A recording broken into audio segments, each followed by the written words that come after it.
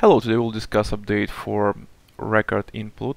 So the main update in this version is about neural networks. If I replay input, I may face this situation. For example, I will all the time see sky, so it's probably uninteresting and not very good scenario. And the second scenario, if I see the ground. So the idea is to use neural network and teach the situation if we see ground or if we see sky, and move camera to stabilize our horizon. So basically we did it with Tensorflow Keras model, have training data collected by ourselves, but in future we plan to optimize this process to make it more easy to create. So what do we have here? First of all, we have separated our neural network, so if you simply don't need it, you will not use it, and you can use classical ACV flow to run without any neural networks. If you want to use neural networks, you will probably want to set up extra software like Python 3.10 and dependencies. You will see it in the README files.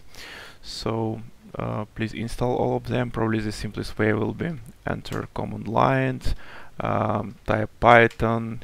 You will be prompted to enter Windows Store page, Windows Store. Here you will find Python, but what's important is that you should install Python 3.10. Not other version, because otherwise your GPU will not calculate everything and will be a little bit slower. Today I am using quite old GPU. I am using RX 560.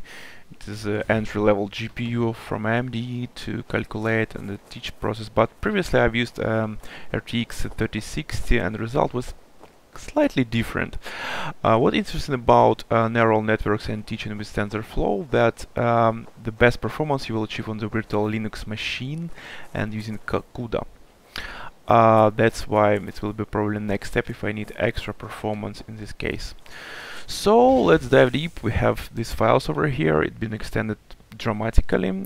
Basically we have ACVNN, we have base module where everything like before been. So to start, just run it. Be sure that AutoHotkey version 1 is enabled here to run all the correct execute tables, because we have different versions like AutoHotkey version 2, but everything works under this version. So let's start. Go to Assassin's Creed Valhalla, hit F5, and as you can see, I also added some Windows auto layouting, because previously it was I need to move Windows terminal on right and have a perfect Windows size, because we have detecting some red places on the screen to enter fight scenario. Now I did this automatically with the help of AutoHotkey. Future plans is to port everything from AutoHotkey to Python, because we have like overhead in communication between Python side and AHK side. We're exchanging data and text files, like appending it. We have like some sort of stream emulation. It's not so dramatic overhead, but for some larger and heavy recognitions it may impact. For now we have like it's about 150 milliseconds to execute, so I think the main bottleneck is the GPU.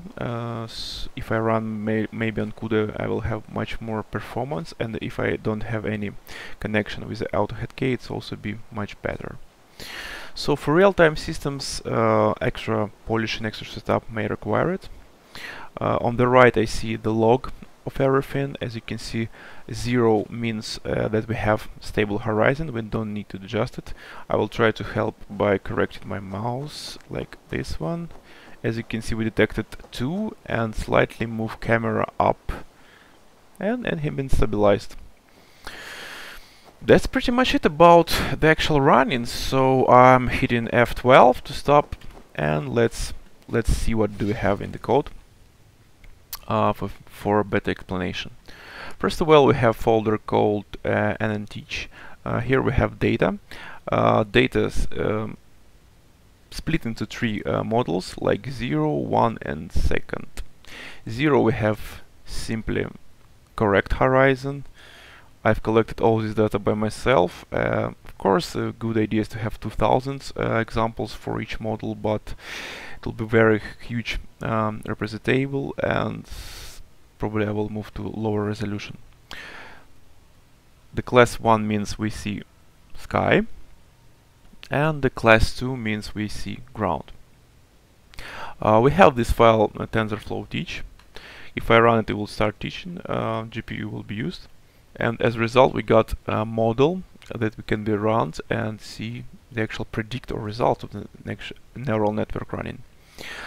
So we have model outside of this folder in the playbacks, and it's called simply model. As you can see, it's a binary file and we cannot preview. For testing, we have TensorFlow run. We can add some screen for testing, like for now it's test 11. If I run it, I will see the result in the console.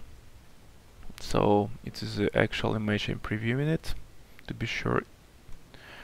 And as you can see, result is 1. But what I found is we have quite big error problem over here. So if I choose some random screen, I don't know, test maybe 7.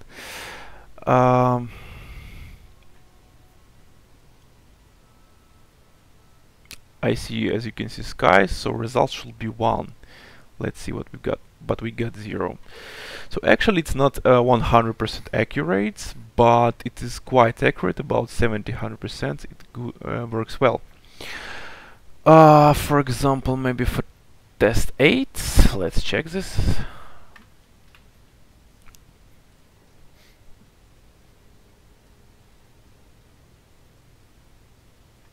And as you can see, result of 2 means that we detected ground. So if you want to extend your model, you will simply put any images over here, but please keep resolution the same.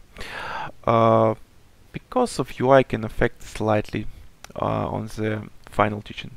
What I found interesting that at night the results much worse.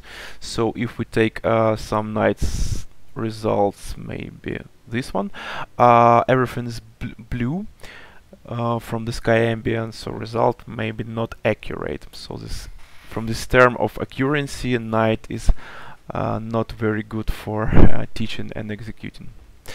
That's pretty much it about this update for automatic replay. Thanks for watching. Bye.